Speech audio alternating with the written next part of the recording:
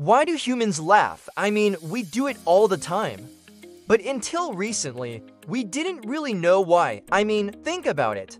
We laugh when we're happy, but we also laugh when we're nervous or scared.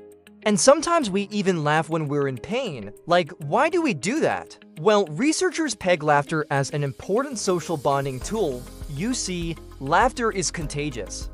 When you hear someone else laughing, you're more likely to laugh along with them, even if you don't fully understand why they're laughing. And that act of shared laughter triggers the release of oxytocin, a hormone that makes you feel good. It helps form bonds between people and can even help you remember positive things about that person long after the laughter has died down. So next time you feel the urge to laugh, let yourself do it. It could be good for you. Laughter is the best medicine, as they say. And it just might be the key to unlocking the secrets of the universe. Or at least that's what I tell myself when I'm having a bad day.